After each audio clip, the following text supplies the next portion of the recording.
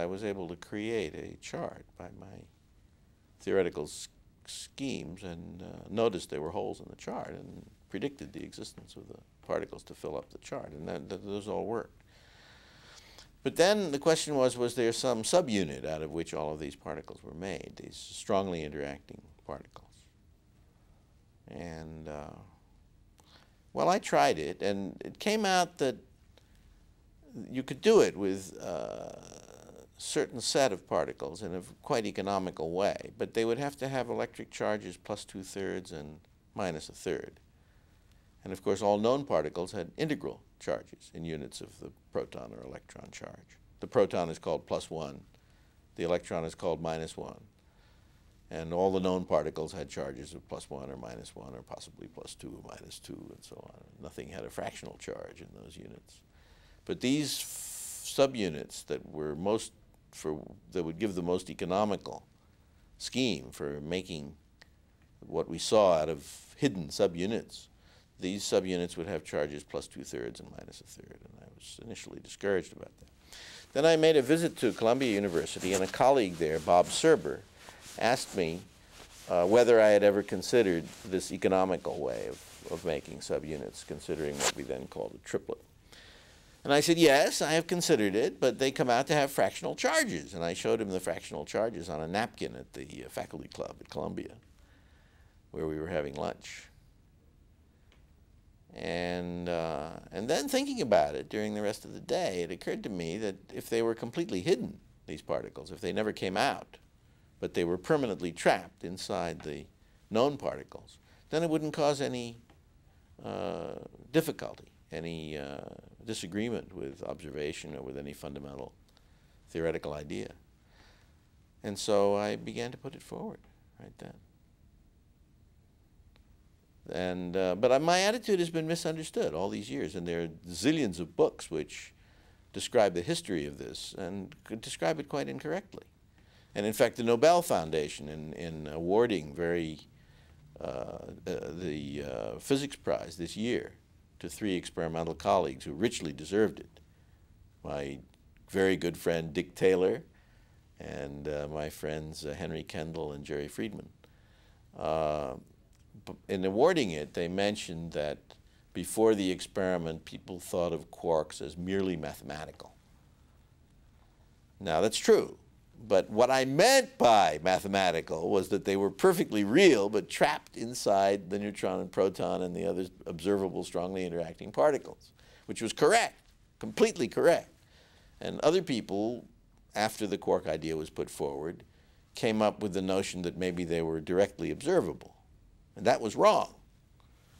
But for some reason, the history has twisted it around so as to make my statements about mathematical character of quarks, which I believed from the first day that they wouldn't come out. They've twisted it into a statement that they weren't really there, that I thought they weren't really there, which is not the case at all. It's a very strange perversion of fact that makes its way into history sometimes, and this is one of those cases. It's true everywhere, and I've tried very often with authors of lots of accounts, books and papers and articles and so on, to explain to them the situation, but it never does any good.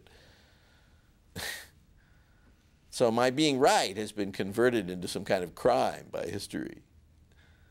Isn't that strange?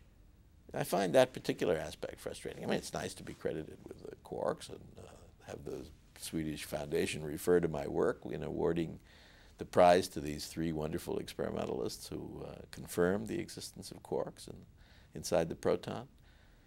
I was delighted with all of that, but I was not delighted with this funny interpretation. Actually, the Nobel Foundation didn't say it, didn't actually state the thing wrong, but the implication was that by calling them mathematical, I was sort of denying their existence. What I meant by mathematical was that they wouldn't come out and be seen individually and directly in the laboratory.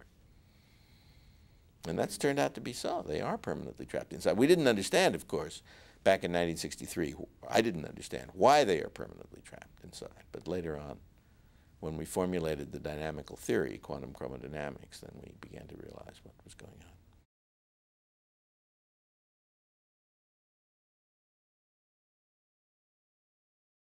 I had the sound quark, but it could have been spelled differently. For example, Kwork or something like that. I thought it was a nice sound, and didn't mean anything, I thought, and that was good. That was good because when we give fancy Greek names to things, and of course I can do that, but when we give fancy Greek names to things, they usually turns out that what they mean later is not so appropriate as we thought at first. The proton, for example, the first thing it means, fundamental. Well, it turns out it's not fundamental. So the name proton is very learned, but turned out not to be apt. Now, quark, if it didn't mean anything at all, was not going to be obsolete ever.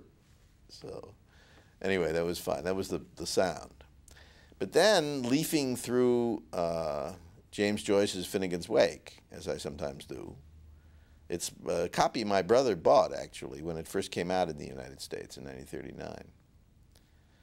And leafing through it, I saw the phrase, 3 quarks for Muster Mark. And I thought that would be very good. And so I spelled it Q-U-A-R-K. Now, Joyce undoubtedly meant it to be pronounced quark because it goes with bark and hark and mark and so on. But I figured out a rationale for pronouncing it quark, which is that in 3 quarks for Muster Mark, of course, there's multiple determination of the word, as in many other cases in Finnegan's Wake. And what I figured was that one source out of the multiple, of the many determinants of the word, one source was perhaps the fact that the dreamer, whose dream the book is Humphrey Chimpton Earwicker, who's a barman, who's a publican, he owns a bar. And frequently through the book you hear people giving orders for drinks at the bar, drinks to take away and so on. So this one of the determinants of 3 quarks for Muster Mark could be 3 quarts for so-and-so, an order to the bar. And I still think that may be true, although there are many other more important factors that have gone into the phrase. Anyway, that allowed me to interpret that maybe it was pronounced quark instead of quark. But the commentators on Finnegan's Wake think that, and I think correctly, that the main thing it refers to is 3 cries of the 4 gulls that are following the ship on which Tristan and Iseult are traveling. And they're making fun of King Mark because Tristan and Iseult are having a love affair. And those 4 gulls occur throughout the book as 4 evangelists, 4 old men in the park, so on and so forth, 4 commentators of various kinds. And in this case, there are 4 gulls following the ship. And quark is listed in the dictionary as the cry of a gull. So that's undoubtedly the primary determinant. But maybe 3 quarts for so-and-so has a slight connection with it as well. And that would justify pronouncing it quark instead of quark. The story I told just now about the sound and the meaning and so on is all in the Oxford English Dictionary. Because they asked me for a detailed description, and I sent them a detailed letter about it. I think it's the only article in the Oxford English Dictionary that's based on a private letter.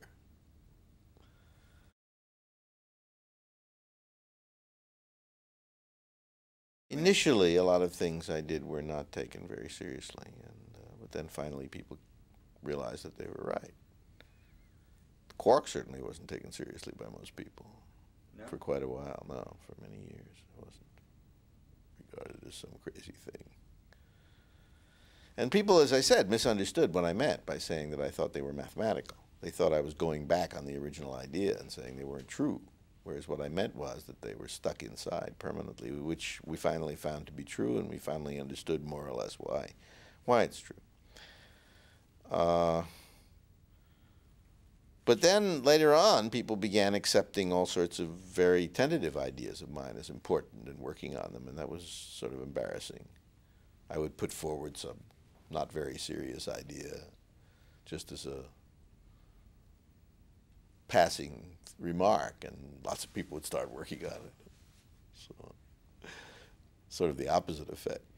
Many of the best things I did were not received very well at first, but I think that's fairly common. People don't like to change their ideas. They're very comfortable staying in the same basin of attraction. Needs a lot of noise to shake them out of one basin of attraction into another. That's how you get a good new idea, is by being shaken somehow into a new basin of attraction.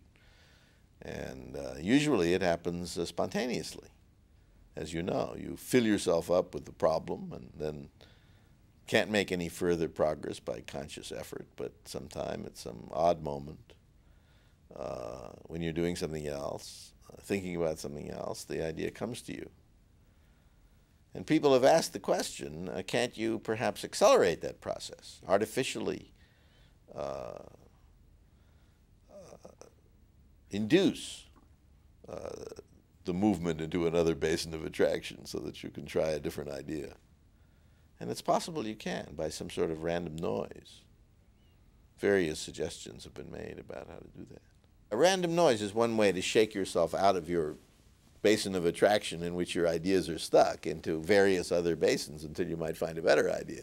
For example, Edward de Bono suggests using the last noun on the front page of today's newspaper to solve your problem, whatever that noun is.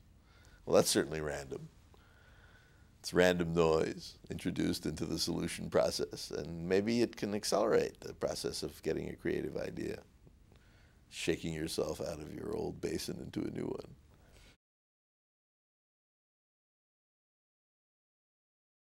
Maybe there is a way to jumpstart that process, yes, to accelerate the getting of correct creative ideas, useful creative ideas. But in any case, the process, the normal spontaneous process, is apparently common to a great many fields. Psychologists have noted that, artists and scientists and others have written it down, and we discovered it independently at a seminar in Aspen in 1969, where we had painters and poets and theoretical physicist and a theoretical biologist, all talking about our experiences of getting useful ideas. And they were all just about the same, and they all followed that same pattern. Helmholtz wrote about it 100 years ago, or more than 100 years ago, and he called the phases saturation, where you fill yourself up with the problem but can't solve it; incubation, the problem is hidden away and something deep inside you is working on it, some mental process out of awareness in what the shrinks would call the preconscious mind is working on it. And then illumination, when suddenly a good idea breaks through. And then Poincaré described this process also, and he described the fourth, rather trivial stage, which is verification, checking to see that the idea actually works. It's written up apparently in a book by Graham Wallas, the psychologist Graham Wallas, in 1926. So 43 years before we had our seminar, this whole conclusion had already been written down in a book. And about 100 years before, it had been written down by Helmholtz. Nevertheless, it may be that one can circumvent that process, accelerate it, jumpstart it. That'd be really interesting.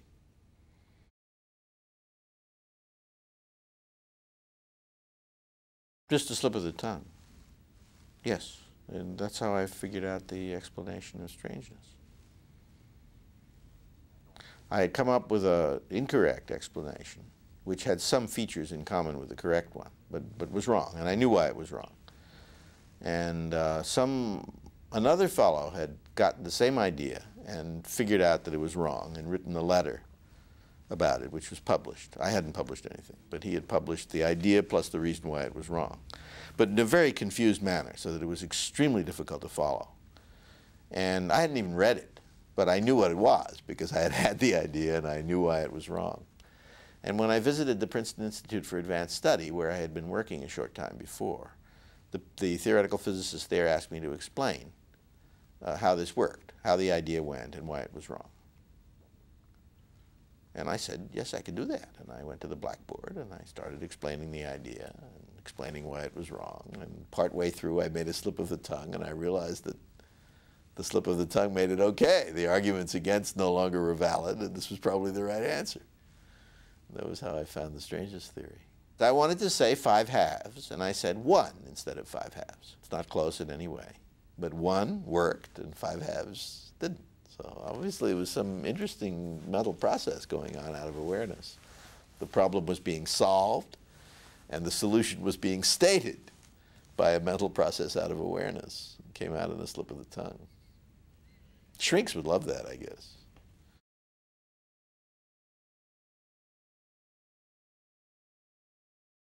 A lot of people think it's not very scientific to try to think about that, but I think it's a perfectly valid question for science. Is there a threshold of complexity for the phenomenon of consciousness? What is the phenomenon of consciousness? How do you describe it? One thing that's clear is that in our human mental processes, there are a lot of things going on at once, many parallel threads going on at once, but that our attention is not focused on more than one during a very brief time, like a 40th of a second. This is a sort of unit of time for attention, psychological attention, something like a 40th or a 50th of a second. And during that 40th or 50th of a second, it doesn't seem that we can concentrate attention on a great many things, more like one thing. But we can jump around a lot, and so we get the impression, for example, that we're following several conversations at once. But probably what we're doing is just sampling them serially and using the redundancy of the conversations to fill in. And if the conversation consists of reciting a series of random numbers, then we cannot fill it in, because there's no longer any pattern that you can use to fill in what you've missed. Now, what that means is that there's a lot of information processing going on in parallel, but the searchlight or spotlight of consciousness seems to be a serial, sequential element in this mess of parallel things. This, then this, then this, then this, then this, then this, then this. And the nature of that spotlight is still quite unclear, I think. Now, this is all, of course, in fields far from the ones I've been trained in. So I'm obviously not going to make any contribution to it through studying that particular kind of science. But by looking generally at thresholds of complexity and looking generally at complex adaptive systems and the laws that govern them, we might come up with some principles that will help to illuminate the nature of consciousness. A direct attack on it would have to be made by people who are professionally trained to study psychological phenomena.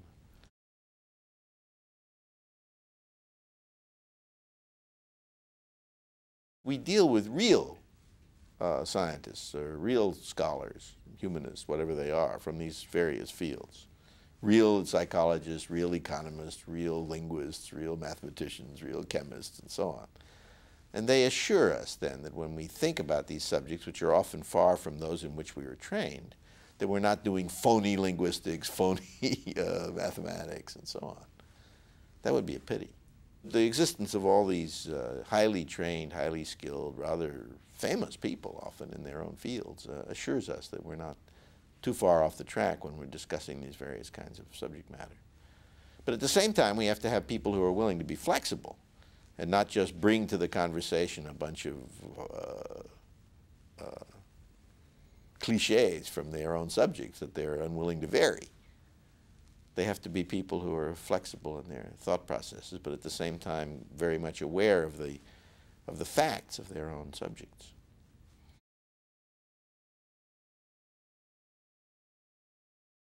Well, I had a very strong sense when I was a little child, but I didn't go ahead and do that. I wanted to be an archaeologist and perhaps a linguist, and I had absolutely no inclination to work on physics, none whatsoever.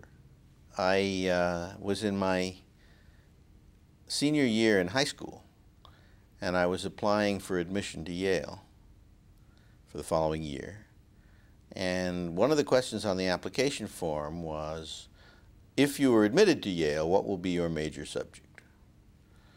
And I thought I would discuss that with my father, not for any particular reason. It didn't matter what I filled in, because when I got to Yale, if I was accepted, I could have changed it to anything else. It really didn't matter at all.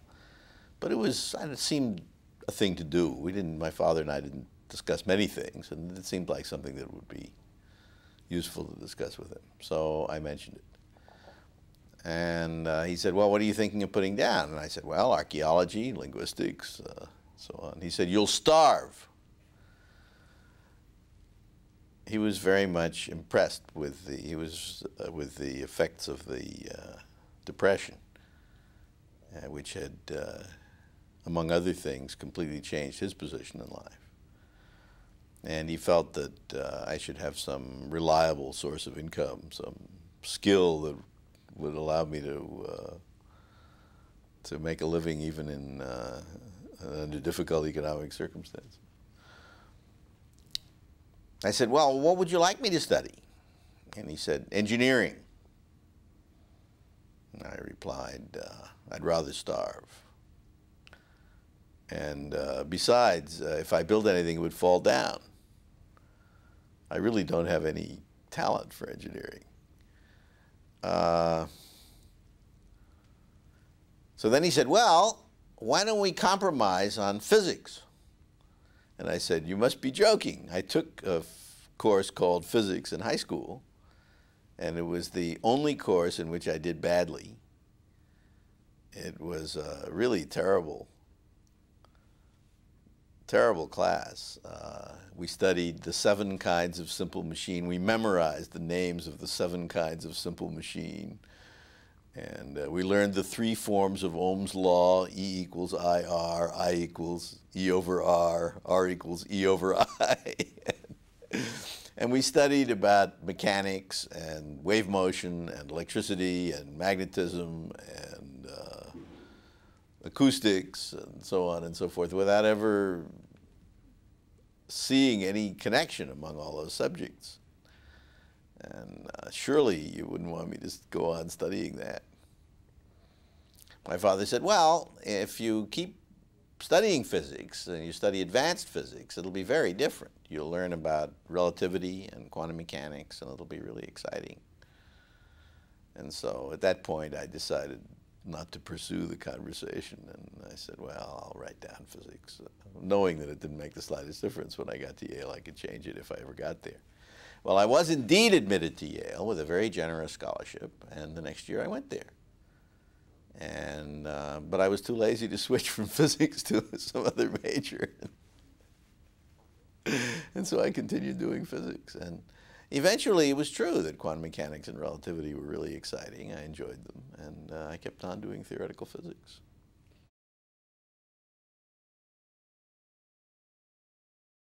My father read a good deal, but what he did most when I knew him was to study math and physics and astronomy as an amateur and try to learn about them. But I don't know exactly how far he got. In certain very special kinds of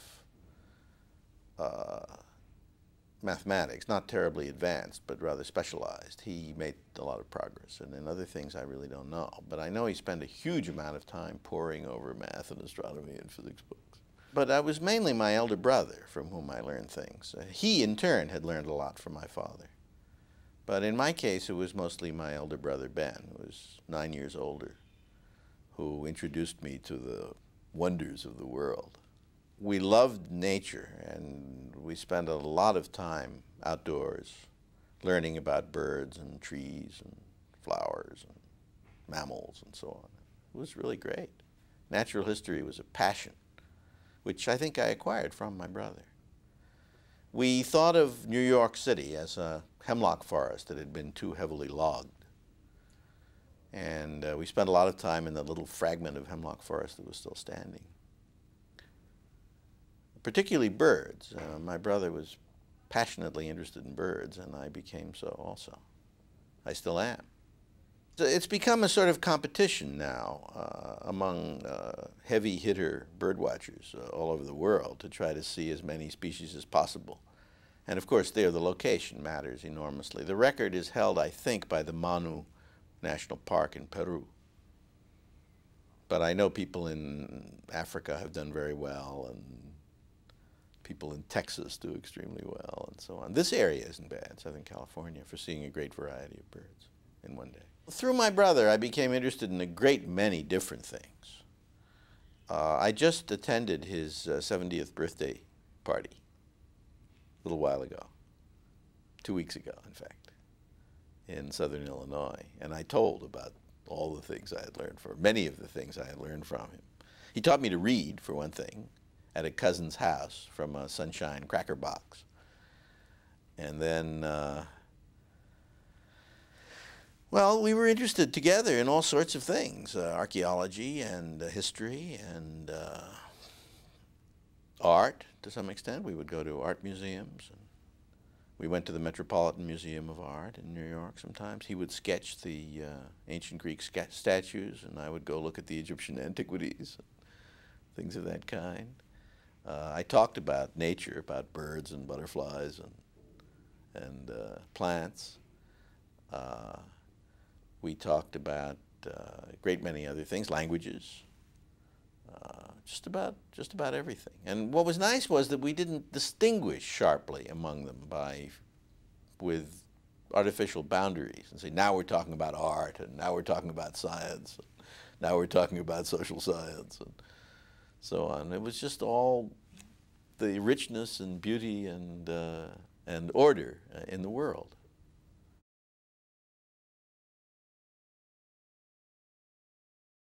Well, my mother didn't have much to do with that sort of thing.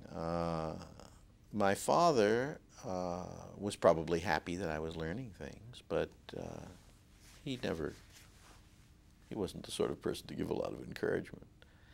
He actively discouraged the natural history expeditions. He didn't like that sort of thing. I don't know. I've never figured out exactly why.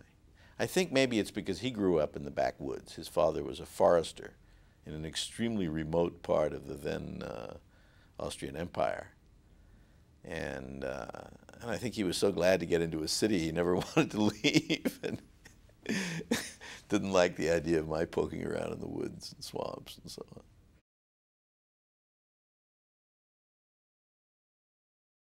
I liked short stories very much. I've always liked short stories.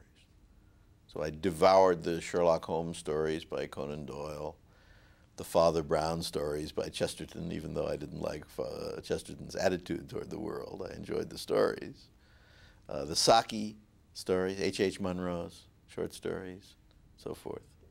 I guess my favorite reading was a really thick book of all the short stories of some prolific author. Most people don't appreciate the power of theory. I like to give illustrations which are from relatively ordinary things. For example, here along the California coast, we have a lot of places with Spanish names, named by Spanish explorers. And people who live here know that. But it never occurs to them that there's a theory of the names. At least it doesn't occur to most of them that there's a theory of the names. But in fact, they're related to one another by a set of laws, because they were almost all named after the day on which the sailing voyage reached them. So if you have a Catholic calendar and a map, you can trace the sequences of names along the California coast according to the saints' days and so forth that were the days of discovery.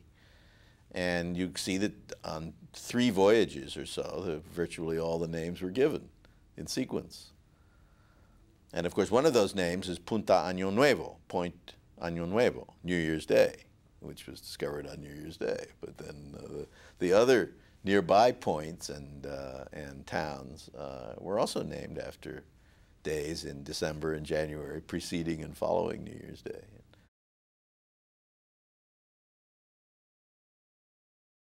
It's a matter of fashion, whether the schools like to promote people rapidly if they show a capacity for being promoted rapidly or not. Sometimes the prevailing educational philosophy is that you have to leave people with their age group, and sometimes it's that you don't, but you promote them.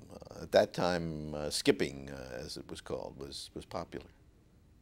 Shortly afterwards, the schools mostly stopped doing that.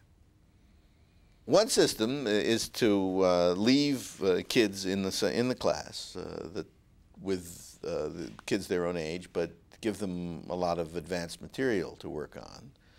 But then it matters whether they have to do the regular dull classwork as well. if they're excused from the usual stuff and sit in the back of the room doing calculus and so on, I think that's better than having to do the usual junk plus material for enrichment.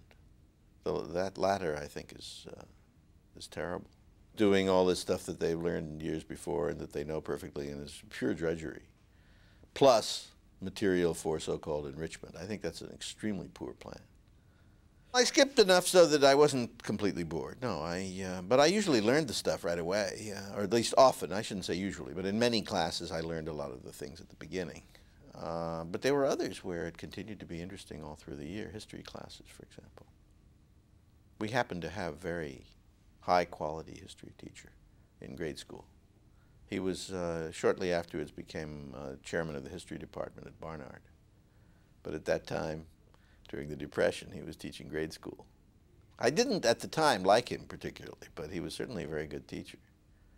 Later on, I liked him, and so just at the end of his life, we got to know each other again. We talked about lots of things that we had done in between, and he was writing a history of President Franklin Roosevelt's, some of President Franklin Roosevelt's dealings in foreign affairs, particularly in connection with Indochina. And he was astonished to know that I knew some things about that, and so we talked about it. It was very interesting.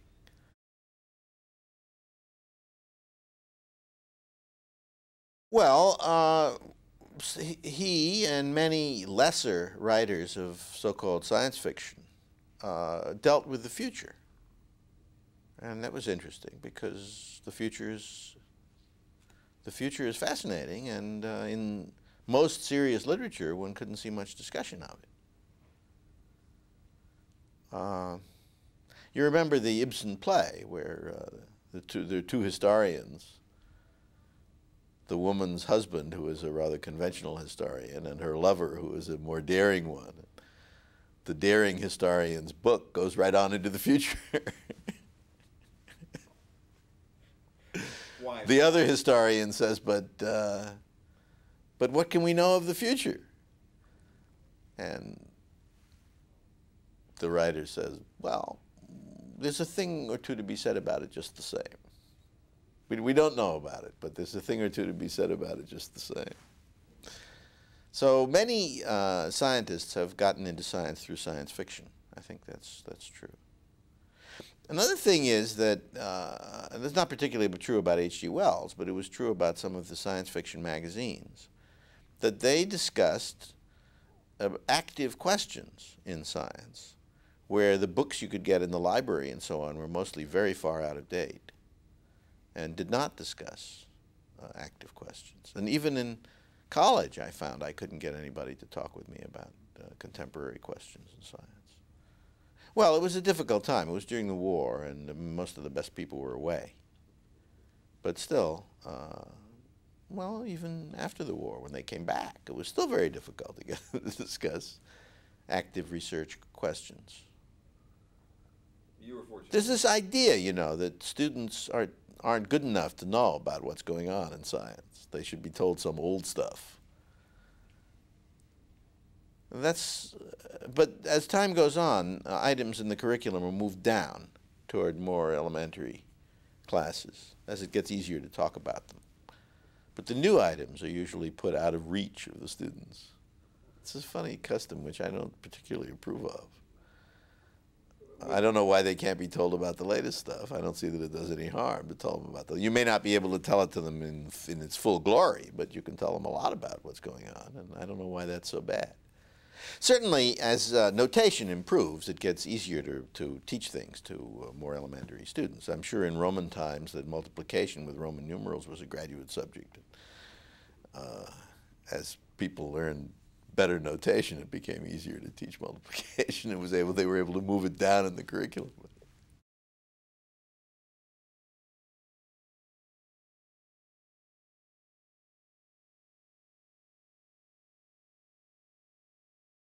Well, those are some of the greatest achievements of the human mind, relativity and quantum mechanics. They are spectacularly interesting. And of course, they opened up the question of how general relativity and quantum mechanics would be combined together in a successful theory. And for that, we have now here at Caltech and elsewhere the first candidate theory in history for a unified quantum field theory of all the particles and all their interactions, which does actually reconcile quantum mechanics with general relativity. Whether it's right or not, we don't yet know, but it's spectacularly exciting that for the first time in history there's a candidate theory that seems to have the right properties, to be the right overall theory of all the particles and all the interactions. It was developed by my friend John Schwartz and his colleagues, in great part right here on this floor.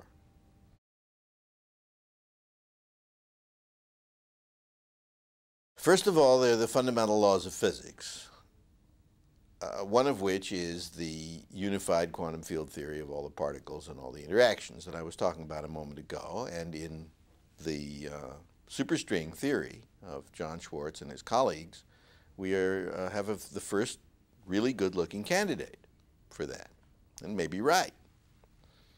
Even if it's wrong, I believe that it will turn out to be an important step on the way to the right one. But what's quite possible is that it's actually right. The other part of the fundamental law of physics is the boundary condition near the beginning of the expansion of the universe, what some people irreverently call the Big Bang. I don't use that phrase because it was originally used by people who didn't believe in it and were trying to make it sound stupid. Anyway, that boundary condition needs to be adjoined to the fundamental equation if we're going to get the complete laws of physics. And there also we have a candidate. Jim Hartle, my colleague and collaborator, and 25 years ago my graduate student here at Caltech, but now a professor at the University of California, Santa Barbara. And Steve Hawking of Cambridge, who has attracted a lot of attention with that book called A Brief History of Time that so many people have bought and claim to have read. The two of them, Hartle and Hawking, formulated a number of years ago a candidate for that initial condition of the universe. And it might be right also. We don't know. But again, it's the kind of thing that might possibly be right. Their condition is particularly interesting because their condition utilizes the same formula that would describe the unified quantum field theory of all the particles and all the interactions, which would mean, if they are right, that there is only one fundamental law. The equation and the boundary condition would both be given by the same formula, which is really exciting. Anyway, so much for the fundamental laws of physics. We may be very close to knowing them. But that's not all there is, because the description of the universe in quantum mechanics is a probabilistic one. The fundamental laws do not tell you the history of the universe. They tell you probabilities for an infinite set of alternative histories of the universe. And what we see about us is the result not only of the fundamental law, but of all those many throws of the quantum dice that determine the specific features of the universe. So, whereas, for instance, the statistical distribution of the shapes of all the galaxies in the universe is probably determined by the fundamental laws, the shape of our own galaxy, the specific shape of a particular galaxy, is probably also the result of a lot of accidents. And the same is true of this particular star, like the sun, and a particular planetary system, like the system of planets around the sun. A particular planet, like the Earth, is the product not only of the fundamental law, but also of an innumerable very large set of accidents. The same applies to the evolution of life on the Earth, which contains many, many features that are attributable to accidents that are, in principle, unpredictable. The same with particular forms of life, and the same with particular individuals. For example, every human individual is the result not only of fundamental laws, but also of a huge chain of completely unpredictable accidents. So that the rich fabric of the universe as we see it around us is co-determined by the fundamental law and this long sequence of accidents. And to understand how that appears, we have to understand a whole different part of science, which is how a system that learns or adapts or evolves can exist in the universe, and how it processes information so as to make some sort of picture of the universe. And we human beings, of course, are among those complex adaptive systems. Life as a whole can be thought of as a complex adaptive system. Parts of living creatures, like the immune system, can be considered to be complex adaptive systems. The brain or the mind, which is the manifestation of the brain, can be thought of also as complex adaptive systems. Computers that are programmed to invent strategies can also be thought of as complex adaptive systems. And all of these process information in particular ways that seem to have a lot in common.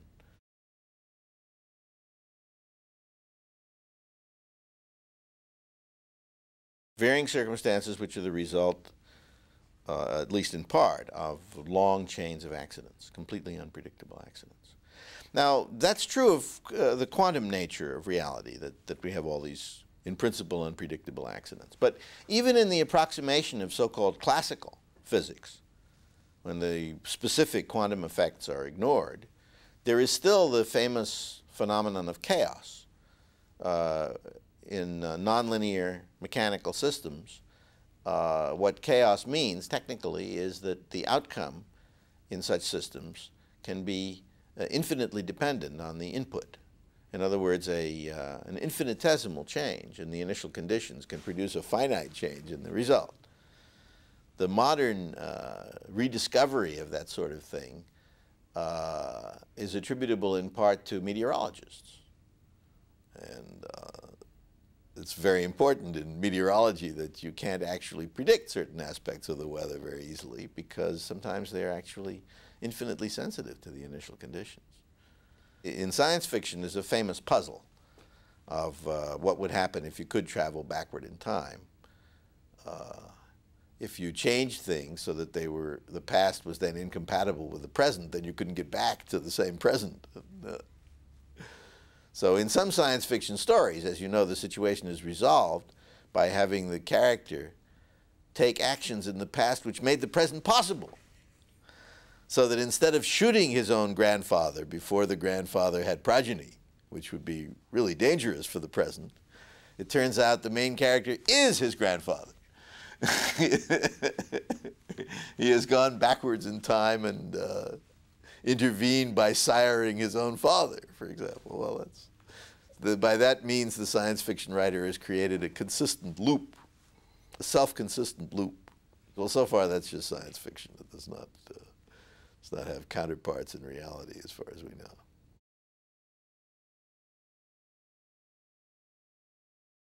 Well, I loved the idea of structure in the world and the power of theory from a very early age. And I was very excited at discovering relationships among things. I loved that. It was great fun, and it continues to be great fun. And I think it's great fun for everybody who does it. It's just wonderful. And if people have lived without it, they should probably take it up, because it's really splendid to look at the world in terms of connections, relationships. So many people just look at facts as disconnected objects, and they're not like that at all.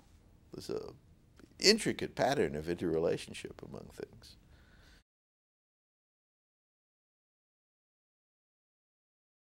When I was at Yale as an undergraduate, I learned a lot of math and physics rather formally, and of course a lot of other subjects as well. I loved some of the history classes, and a number of other things. But the math and physics that I learned almost by rote. I learned it in a very superficial manner. I didn't, most of it at least. And some of it I understood deeply, but most of it I understood at a rather superficial level. But it was sufficient to pass all the examinations and get very high grades and so on. a student is in many respects just a machine for getting grades.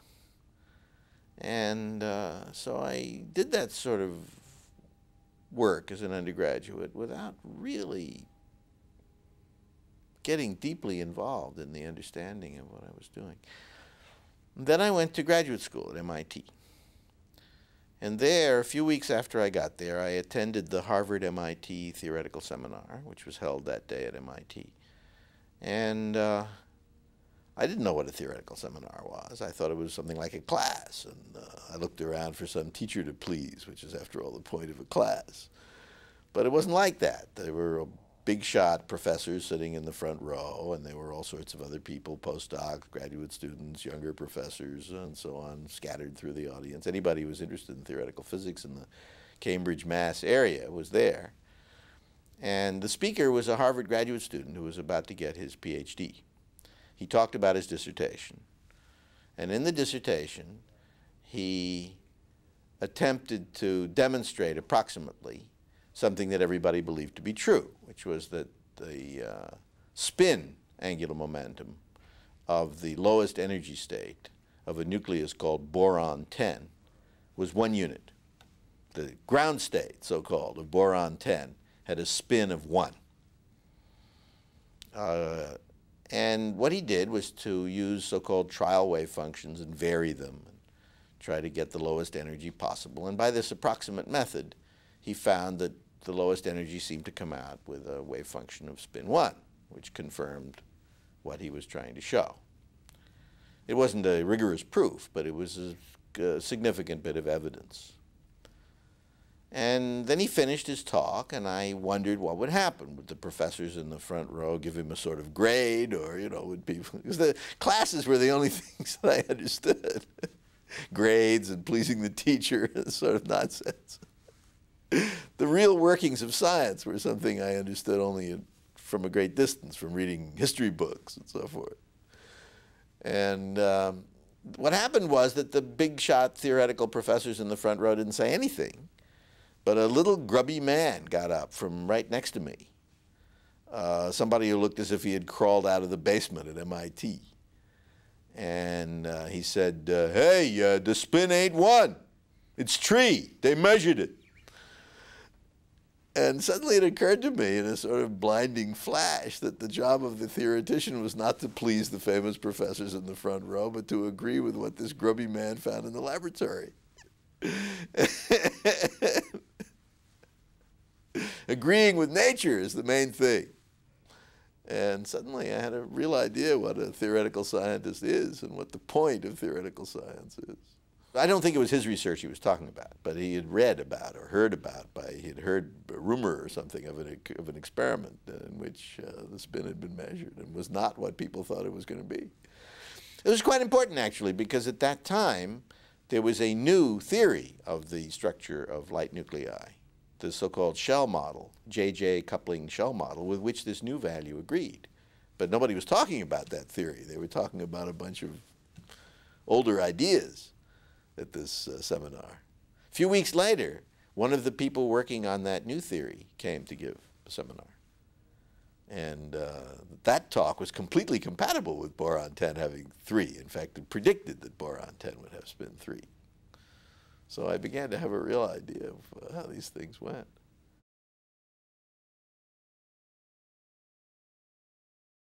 There were a number of history professors at Yale, whose courses I took. There was one that I liked very much called Hayo Holborn.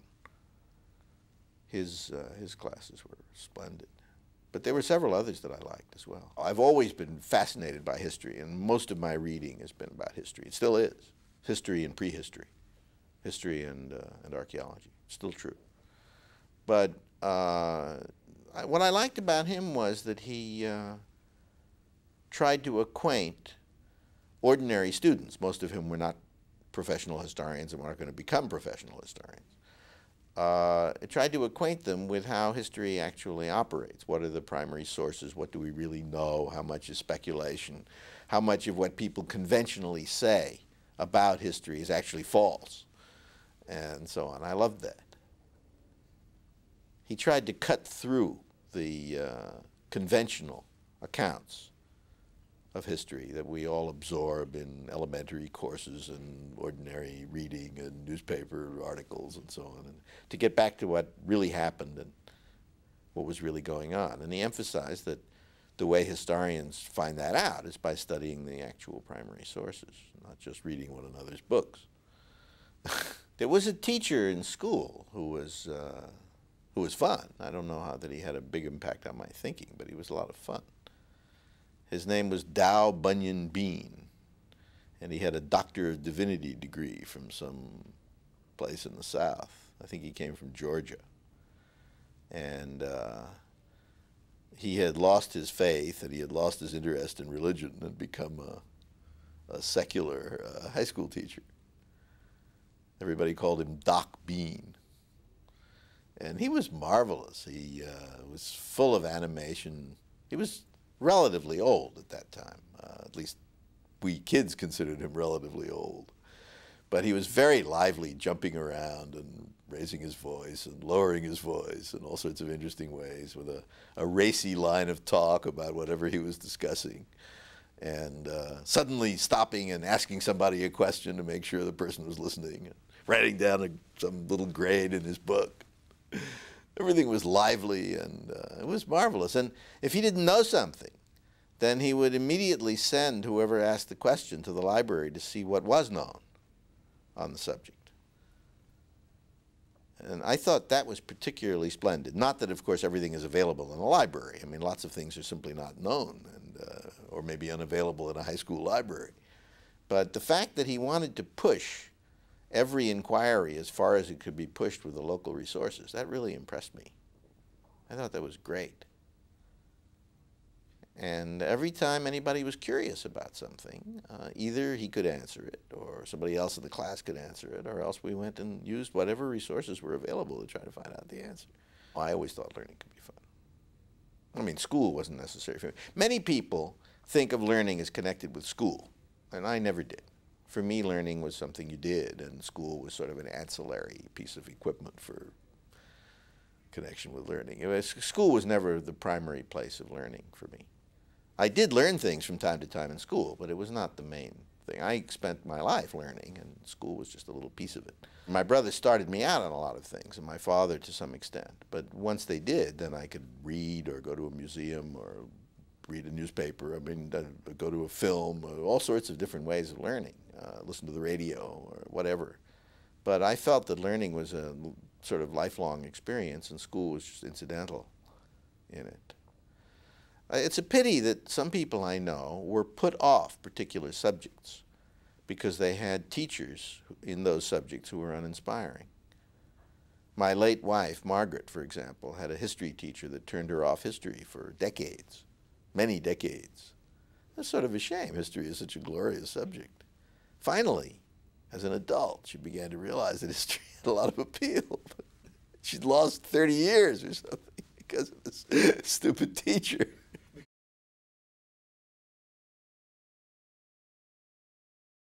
I just drifted along studying physics because I had started in physics, and it was nice. I enjoyed it. I liked it. I became very ambitious to learn more and to do something in physics.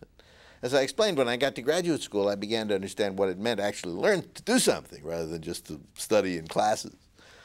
And it was fun. And then I went on. And I went to the Institute for Advanced Study for a year after graduate school. And then I began to teach. My first job was at the University of Chicago, and then I came here. It was all very straightforward. The teacher at MIT, my teacher, who is still alive, Vicky Weisskopf, was a wonderful, inspiring person. He is still a wonderful, inspiring person. He is a really splendid person. And working with him was marvelous. First of all, it was fun. But second, I really learned something, not a fact or a theory particularly, but I learned a principle, which was that fancy mathematics doesn't have any value in science for its own sake. It may be useful to introduce some new mathematics or some fancy mathematics because it helps you to get the answer, helps you to formulate a new theory, or helps you to solve an old one. But just doing it for its own sake, just snowing people with mathematics is not a good idea. You should use methods that are as simple as possible, given the richness of the material and the depth of the theory that you're applying to it. That was very important because graduate students are frequently impressed with formalism. And Vicky just refused to be impressed with formalism. He said, that doesn't matter, that's just formalism. What matters is making a new discovery, a new theoretical discovery, not just improving the formalism. Improving the formalism may prove useful for making a new discovery. In that case, it's fine, but otherwise it doesn't have any value. Don't be impressed by formal developments. Be impressed by real developments. And that was very important for me.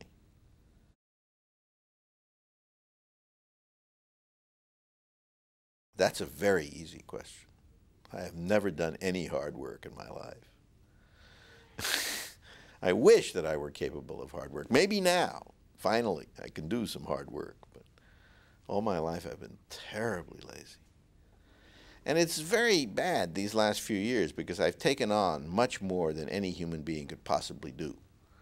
Say I take on 50 times what a person could do. And then I work at, say, 2% efficiency.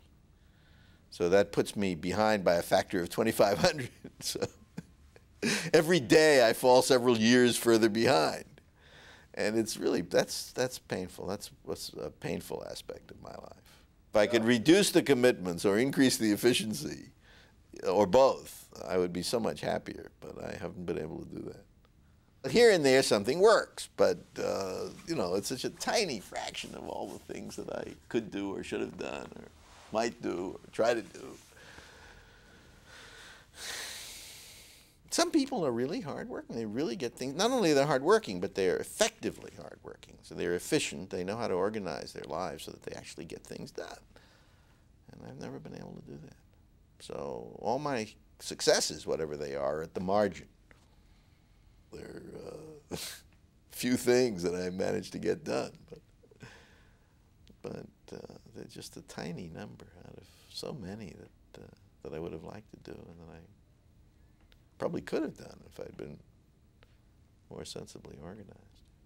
In physics, for example, I could certainly have followed up my work on quarks and worked on quantum chromodynamics much earlier than I did. I could have, well, there are a whole lot of things I could have done in physics. Lots of things I could have followed up more sooner and more effectively and so on. I was just, my attention was scattered and I didn't work hard enough. I don't regret having a personal life. I don't regret what little time I managed to spend with my wife and children and so on. No, that I don't regret at all. But a lot of it is really wasted. Reading is perhaps the worst thing. Reading is a terrible addiction. I mean, there's a lot of talk now about drugs and alcohol and so on, but reading is really bad. André Gide, talked about ce vice impuni, la lecture, that unpunished vice, reading. Somebody who's a real reading addict just reads everything. You try to read the newspaper every morning, all the junk, all the unimportant junk in the newspaper, the comics and the editorials and so on, all of which you could perfectly well skip. And you read aspirin bottles and you know, anything. It's just terrible. I started on cereal boxes. That was not a waste of time. To learn to read, it was a cracker box. I didn't say it was a cereal box. Cracker box. Sunshine, I think. No, to start to read a cracker box and thereby learn to read, that's not so bad. But later on, just reading cracker boxes over and over again is a terrible, addictive practice, a compulsion. It's horrible. Anyway, I've wasted a tremendous amount of time reading junk. That's one thing. Just an example.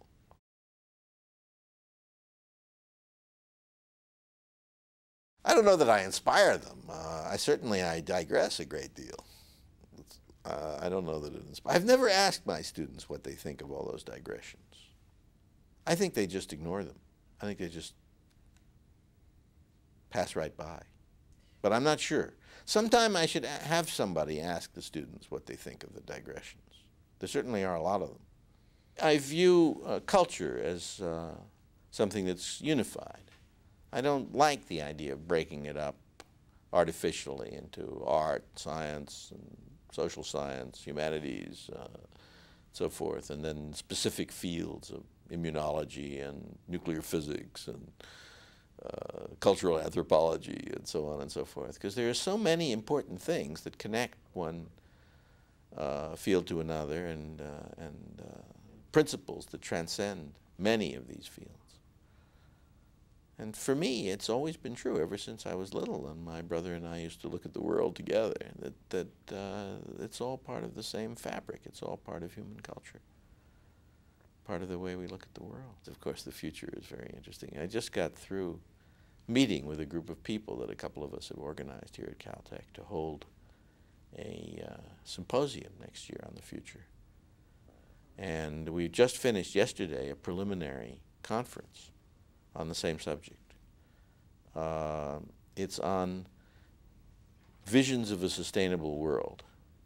Can we imagine what a sustainable global society might look like in the middle of the next century? Can we figure out what some of the transitions are that we would have to undergo as a global society in order to get from here to there? And what are the trends in the world today that seem conducive to making those transitions? And I'm also organizing with some other people a big research project on the same subject, visions of a sustainable world.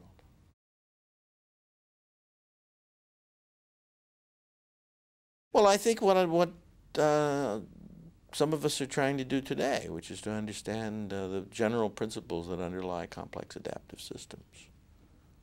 All living things, sets of living things, computers that are programmed to solve problems and create strategies, the chemical reactions that preceded life, so-called prebiotic chemical evolution, aspects of life like the immune system of mammals, and complex adaptive systems on other planets throughout the universe, whatever they may be, must all obey certain principles, fundamental principles of complex adaptive systems.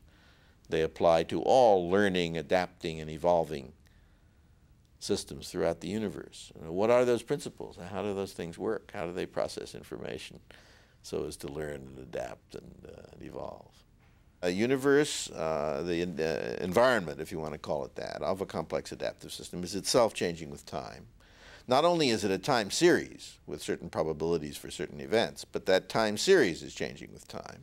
And furthermore, in many cases, the environment is itself an adaptive complex system and is co-evolving as well as just changing with time. So you have two or more systems, both of which are, both or all of which are evolving together. And that's fascinating to study and to think about. And these days, with the availability of large computers, one can begin to model such things. This is far too complicated to approach analytically, at least to begin with, by writing down formulae and so on, and solving equations. But one can approach it readily by making models, computer models. The study of complex adaptive systems cuts across archaeology and linguistics and economics and physics and chemistry and math and immunology and so on and so forth. It just goes on and on, computer science. And that's the kind of thing we're doing at the Santa Fe Institute. Santa Fe Institute, which I helped organize, is devoted to giving people from virtually all fields the opportunity to work together to understand how complex adaptive systems work, and other complex systems as well, but principally complex adaptive systems. And we bring people from all of these disciplines, psychology, mathematics, chemistry, anthropology, and so on and so forth, together for meetings, and we allow them or encourage them to form research networks and so forth. It's very exciting. I do a lot of the recruiting for the Santa Fe Institute, for the science board, which supervises the program, and also for individual researchers. And Every time I phone somebody in some distant field, some famous busy person, I know that that person is going to say, well, what you're doing sounds interesting, but, you know, I'm already fully committed, and don't call me, I'll call you. And instead, in almost every single case, the person says, when can I come? I've been waiting for this. I've been waiting all my life for something like this. It's very interesting. It's apparently a real felt need. At the university, or an institute of technology, people feel, whether it's true or not, they feel that they must stick somehow to particular activities and discuss things in particular ways. And when they come to the Santa Fe Institute, they feel free of those restrictions. In one case, we had at a seminar on the evolution of the human languages, which I helped to organize, we had 5 linguists from the same linguistics department, same university. Of course, they all knew one another very well. But at the Santa Fe Institute, they had conversations that they'd never managed to have at home. Because it's a place where one is encouraged to make connections. Here they were actually all in the same discipline, the same department at the same university, but they were doing somewhat different things. And at home, they just each stated a position. I work on such and such an aspect of this. And the other one say, well, I work on this aspect of it. And at Santa Fe Institute, they began to argue about how you could put these together and to what extent particular grammatical universals, for example, were explained partially by one approach and partially by the other approach. So some sort of synthesis of the 2 points of view began to be formed, which the 2 colleagues had never done at home.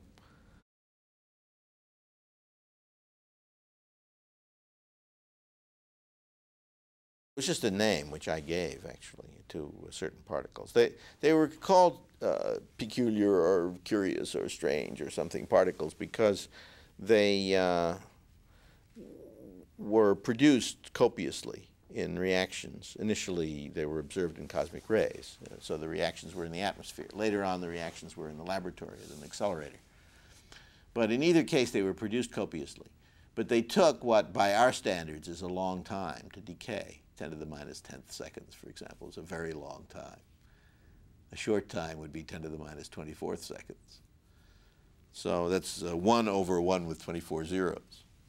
Well, 1 over 1 with 10 zeros is obviously a very long time compared to that. And it wasn't understood initially, back in 1952, how they could be produced in large numbers and then take a long time to decay. And I explained it with the so-called strangeness theory. But I just gave the name to these particles, strange particles. People were calling them things like that, peculiar particles, strange particles, curious particles, because they had this apparently paradoxical behavior of being produced strongly and decaying weakly. And I explained why that happened and facetiously gave the name strangeness to the quantum number that was involved. The quantum number was conserved in the production, but violated in the decay. And so the production could be done by the strong interactions and could be strong, and the decay went by the weak interactions and was slow.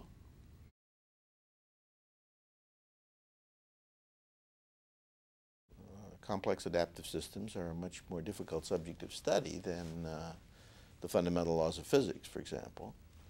And among those, the study of human beings is, which are fairly complex, at least for the Earth.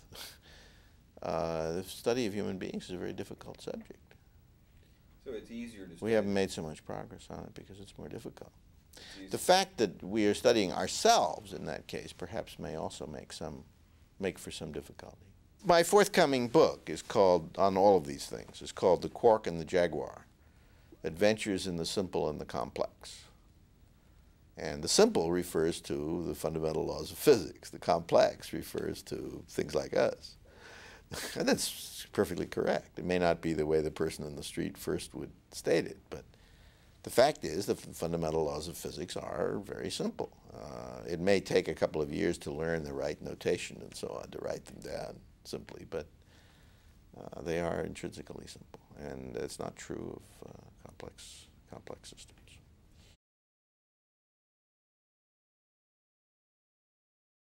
I would have liked to do pioneering exploration in areas that had been very little studied and make new discoveries in natural history or conceivably in archaeology. It's a romantic dream of a great many kids, and I still have it, but I've never really done it. But I have poked around in an awful lot of remote places in the last few years, and that's been fun. That's been a lot of fun, and it's been extremely educational. And it's also helped me a lot with my activities in conservation of biological diversity. Because most of the problems of conservation of biological diversity are in the tropics. It's where most of the biological diversity is, and it's where the biggest problems are. Problems of rapidly burgeoning populations, poverty, and so forth. So the biggest treasures of biological diversity are in the tropics, and the dangers are the greatest in the tropics. And of course, nothing can be done about those without simultaneously working on the living conditions of rural people in the tropics. One has to build a kind of structure in which those people and their search for a better life is in harmony with protecting biological diversity, so that they have a stake in it and perceive that they have a stake in it. But anyway, poking around in so many of those places over the last 8 years or so has helped a lot with my work on that. And seeing how the animals and plants in the area relate to one another, and the extraordinary variety that they exhibit, and the relationships among in their taxonomy and the relationships in their behavior are both exciting to try to understand. They form a system. The organisms aren't just individuals. They form a very complicated system with all sorts of very, very complex patterns of interaction. I don't claim to have studied those things very deeply, but even just the superficial study is extraordinarily interesting, and has been very valuable in my conservation work.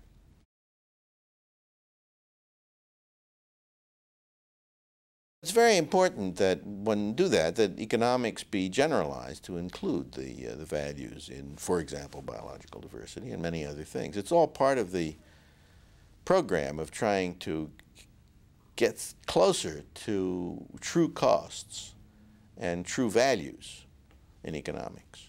Now, most very advanced researchers in economics agree that that sort of a thing is in principle desirable, and then they do some work on it, theoretical work on it, and they have various constructs like the social rate of discount, which measures the debt between the generations, so-called intergenerational equity. And of course they have externalities. If something like the air or the oceans or the forests are treated as free goods, that's obviously not true.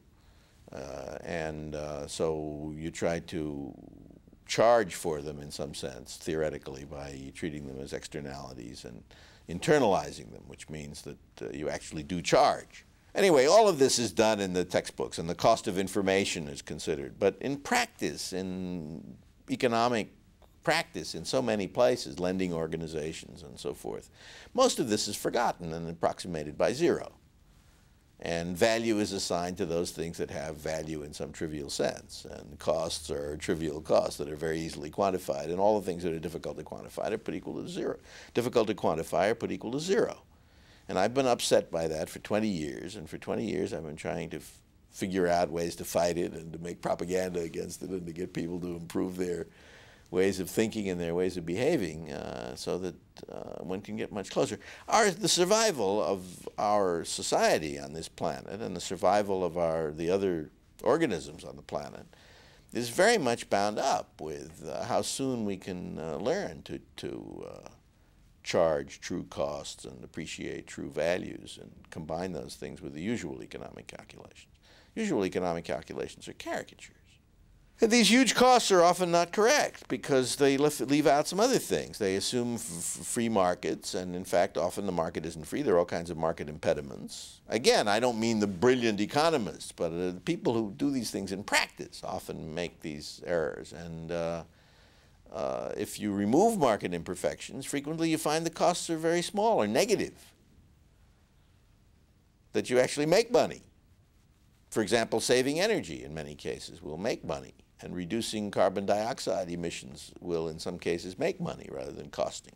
But you will still find lots of people who will calculate that it's very expensive and will cost a lot. And I'm talking about making money in conventional terms. I'm not talking about making money in terms of true value, but it's just in actual money.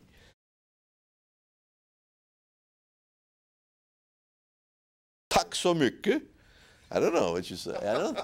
Later on that evening, you make a speech, a brief speech. I just said a few words, partly in Swedish, about I mentioned the new photographs of the Earth from space, showing a blue planet, and how precious our blue planet is. We don't know of any good place to live anywhere close by other than this blue planet, and we ought to take care of it. And I congratulated the Swedes in their own language on proposing the first UN conference on the environment, which was held 3 years later in 1972 in Stockholm. That's the sort of thing I talked about. And I said a few other things. I said that the beauty of the laws of physics and the beauty of nature and so on were not to me different things, but aspects of the same thing.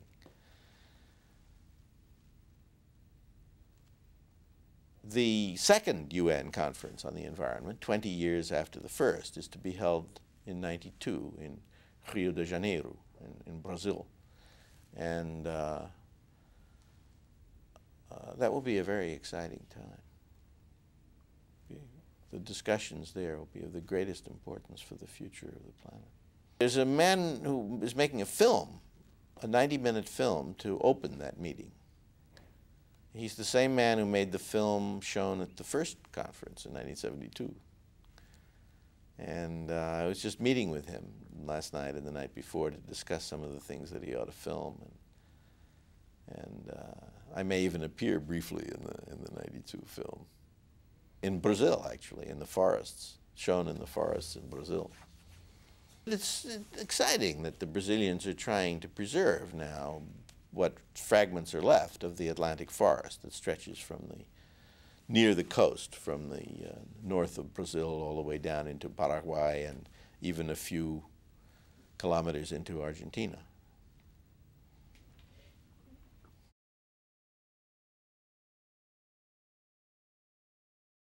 Oh, my wife liked it. I know that. She really liked it. She enjoyed the whole thing very much. Not the publicity particularly. She was not anxious for publicity, but just the whole series of events appealed to her a great deal. We had a wonderful time going to Stockholm together. It was really nice. My daughter and my son reacted oppositely on the morning when they notified us. You know how you get a call from somebody. Nowadays it's from the Academy, but at that time it was from some news medium at 3:30 in the morning here in California.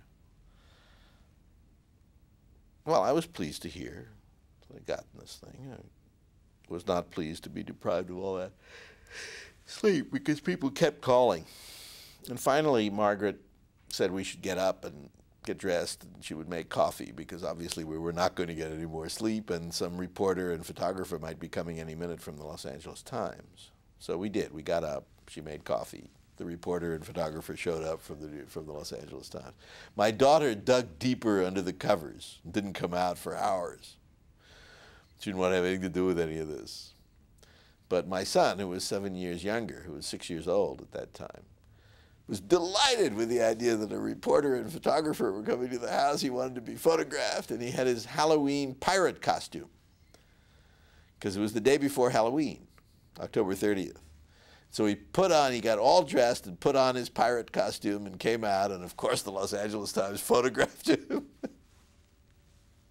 The next day, smack in the middle of the front page of the LA Times, in fact right on top of the front page of the LA Times, was Nick in his pirate costume. And but it was a mixed blessing for him because he hadn't calculated that everybody got the paper,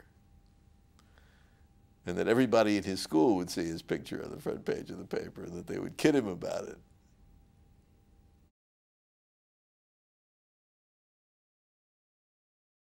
Everything has always gone wonderfully for me. All the obstacles were internal, just inefficiency, neurosis. All the obstacles have been internal. I can't really say that any obstacles were placed in my path. I've had the most wonderful things happen to me. A full scholarship to Yale, for example. Donated by somebody whom I met later and who became a wonderful friend. Trini McCormick Barnes. It was called the Medill McCormick Scholarship. It was anonymous, and I didn't know who had donated it. But it was Trini Barnes in memory of her brother who died young. And it paid for everything at Yale, all my expenses. It was an extraordinary scholarship. It was the only one like that. And it was the only one that would have permitted me to attend the university there. Fantastic luck. Then I had some trouble with graduate schools, and I hadn't wanted to go to MIT, but it turned out that MIT was splendid, especially because of Vicky Weisskopf, who was my advisor at MIT. So that also was just terrific. Everything has gone very, very well always, and all the difficulties have been self-generated. Except the death of my wife. That, of course, was tragic and not something that I brought about.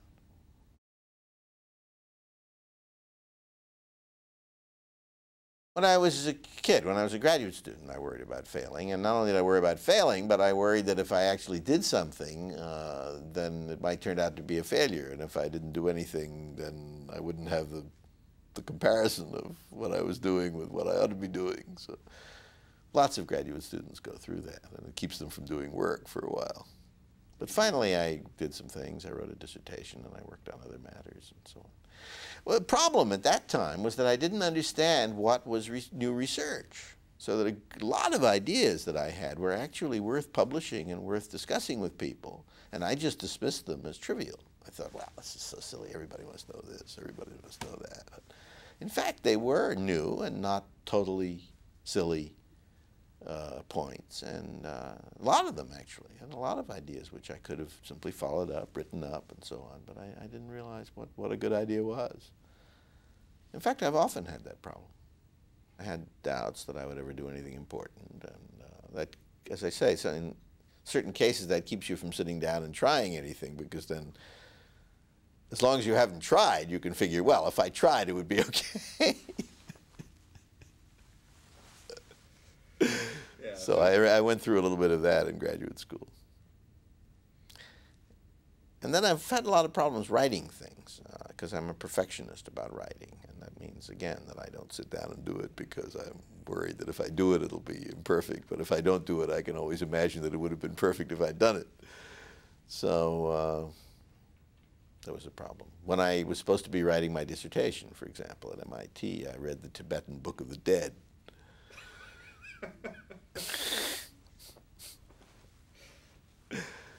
Another thing that would probably be a good idea would be to cut out certain things in order to devote more attention to the rest and do a thorough, good job on them.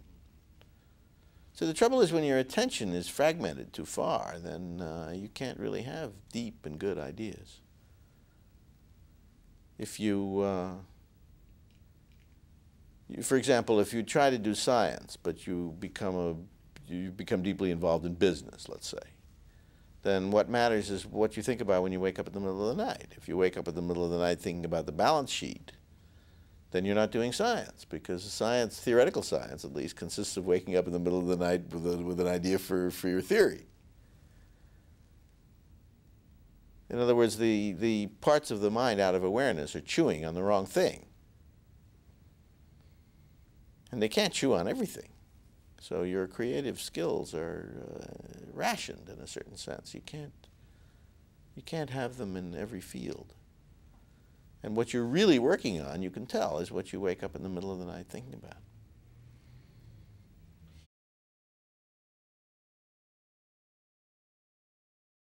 Just because somebody is a physicist doesn't mean that that person has any particular understanding of society or the future or the way things are going or any particular authority to discuss such matters. So one has to be careful saying that because I won the Swedish prize in physics, I can now make a pronouncement on all sorts of political subjects and so on. I think that one has to be very careful of that. But just because one has won a Swedish prize in some scientific subject doesn't mean one has to shut up either.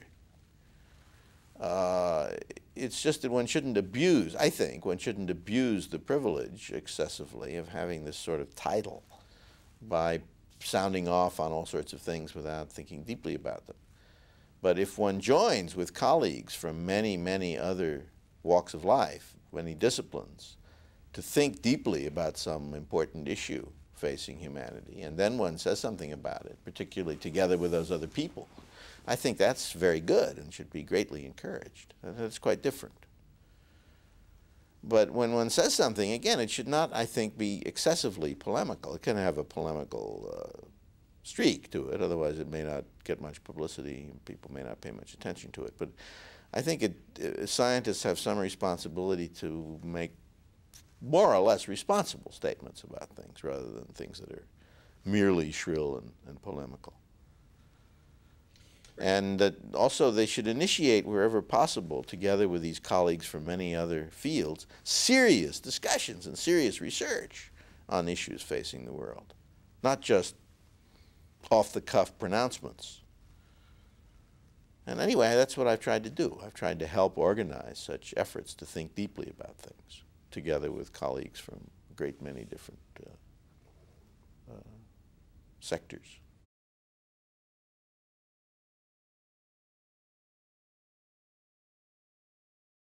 They were entitled to their opinions, and they should not have been persecuted for their opinions. They should not have had their clearances removed by some perversion of the security apparatus because of a conspiracy by Edward and Louis Strauss and various other people, Air Force people and so on. I think that was a crime against Robert Oppenheimer. He was entitled to his opinion, and he was entitled to propagate his opinion. And making him out to be some sort of enemy agent because he had a different opinion from theirs was terrible. However, I personally supported at that time, and still do, the development of the thermonuclear weapon. I think at the time when Stalin's Soviet Union was obviously doing the same thing, and we know who was doing it too.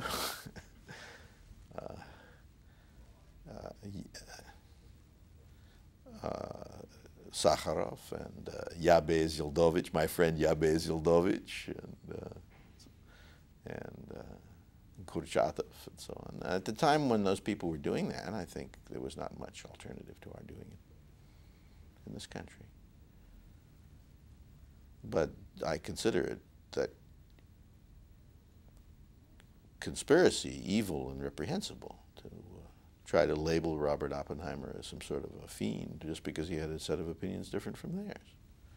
Basically, his opinions were those of the Army, and theirs were those of the Air Force. And as I say, I don't disagree with the opinions of the Air Force, but I think there was no reason to try to make out somebody who happened to agree with the Army instead to be a fiend. Robert thought that it was very important to develop small fission weapons. I was never particularly fond of that idea, but he and a number of other people thought that was very important. He thought it was very bad to work on the thermonuclear weapons, and in particular, he and a lot of other scientists believed that we could reach an agreement with the Soviet Union not to develop the thermonuclear weapons, so that neither side would have them. Conceivably, they were right. I tend to doubt it because of who was in charge of the Soviet Union at that time and so on. But Stalin did die, of course, around that time, in 1953. By the time of the Oppenheimer hearing, actually, Stalin was gone. And by that time, maybe it was possible to make such a deal. Who knows?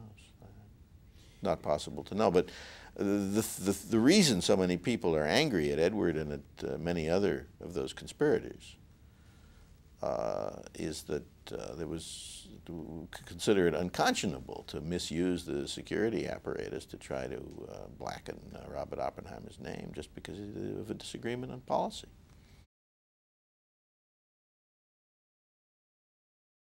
There are the fundamentalists who believe in the literal interpretation of the Bible in this country, who are trying to make it difficult to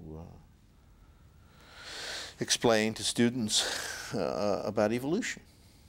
And they used to try to get the teaching of evolution suppressed. They've given up on that. Now the push has been in recent years to try to require teachers who explain evolution to explain some sort of nonsense at the same time and give it equal time, and equal emphasis, some sort of nonsense based essentially on a literal interpretation of the Bible. I helped to fight against that in the Louisiana creationism case by circulating among a lot of people an amicus curiae brief for the Supreme Court. It was signed by virtually all of the American winners of the Swedish prizes in science and by virtually all of the state academies of science, and may have helped to influence the justices in their 7-2 decision. I don't know whether it did or not. That 2 justices could have voted the other way, I have found appalling, just almost unbelievable, especially when one looks at the arguments that they used.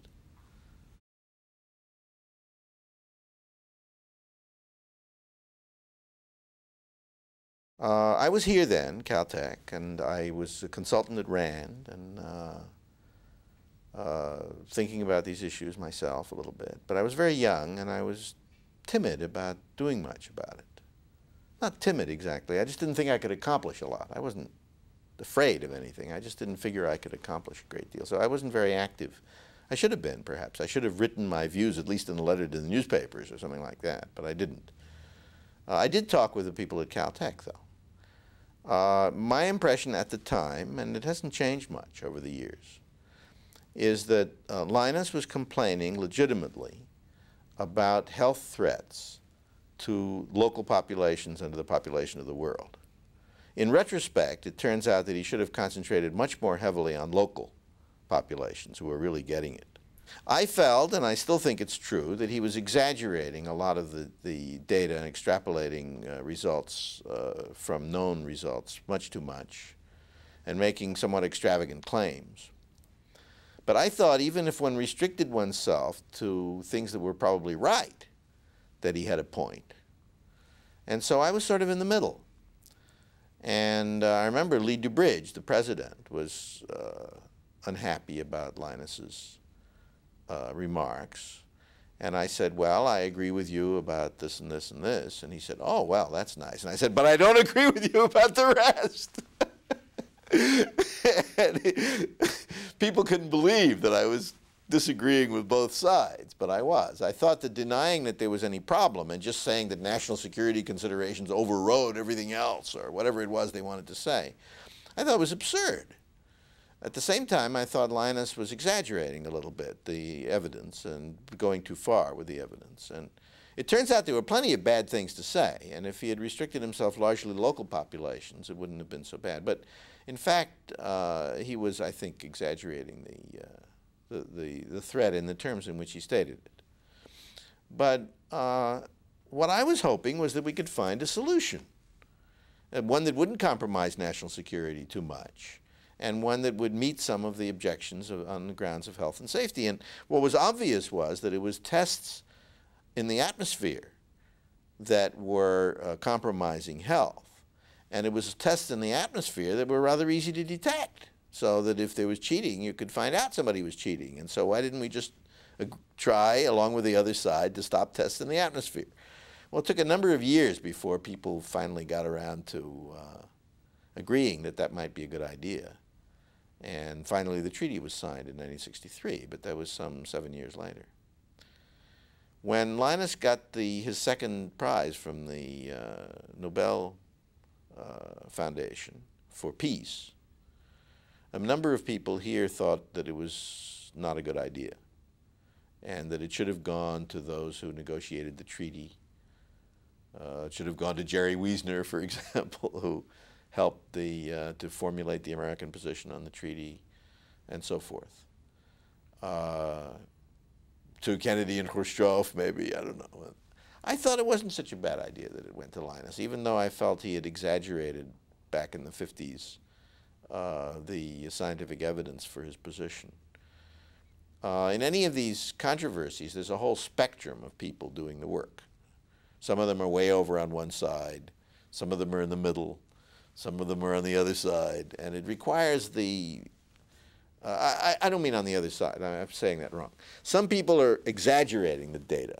Some people are excessively conservative, but still defending the same position. Some people are in between. And it's the whole spectrum of people who constitute the movement, whatever it is that's producing the effect. And each segment, so to speak, plays its role.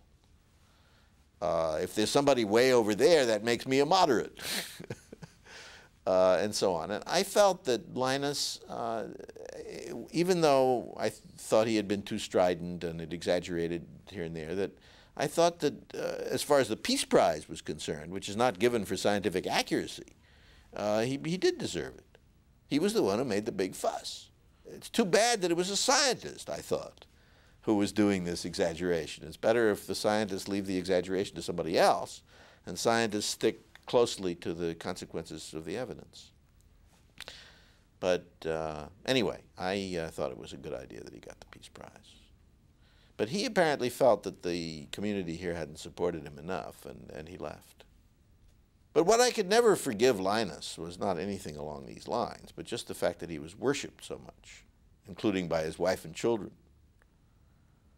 I think that it's very important that human society, in facing the future, look to the long run as well as the short run.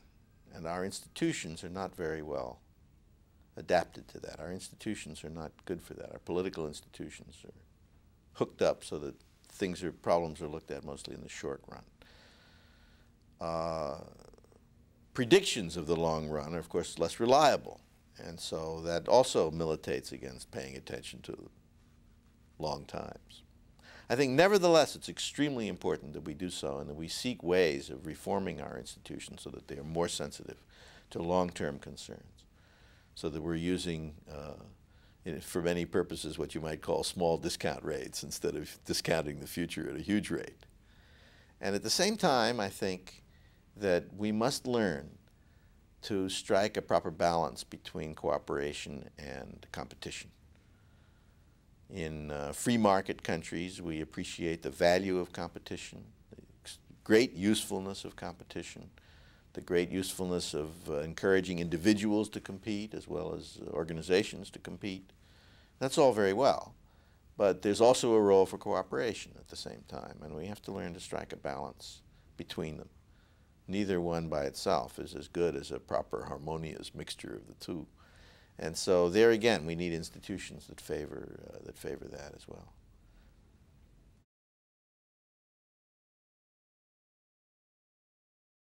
A couple of months ago, I was in Sabah, in the forest, and also in the capital, Kota Kinabalu, formerly Jesselton. Sabah used to be called North Borneo, and it's part of Malaysia now. They were celebrating the 25th anniversary of the museum in Kota Kinabalu, and I went over there to look at the museum. And in honor of the 25th anniversary, they were having a blowgun contest. All the visitors were invited to shoot 3 blowgun darts at a target and see how well they could do at hitting it. I was with my friend Dan Martin, who's the program officer for environment and population and several other things at the MacArthur Foundation. And he took a turn at the blowgun, and first shot, the first dart missed completely. The second one was on the edge of the target. The third one was closer in. And then they asked me to try, and I'd done some practicing with my Amazonian blowgun at home.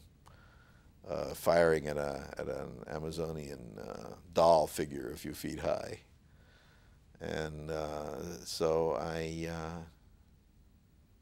was probably just lucky, but anyway, I aimed the blowgun a little bit above the target and blew, and went smack in the middle of the bullseye with the first dart. Of course, I refused to try the other two so as not to spoil a perfect record. But those people were quite impressed. Anyway, when I came home with the blowgun and the Amazonian figure that I use as a target, my son Nick was really delighted. He's in his 20s, was then, I guess, in his early 20s. He was very pleased, and he said, you know, he said, I must be growing up, he said, because I find these things that you do much more interesting than I used to. He said, either that, or else the things that you do are much more fun than what you used to do.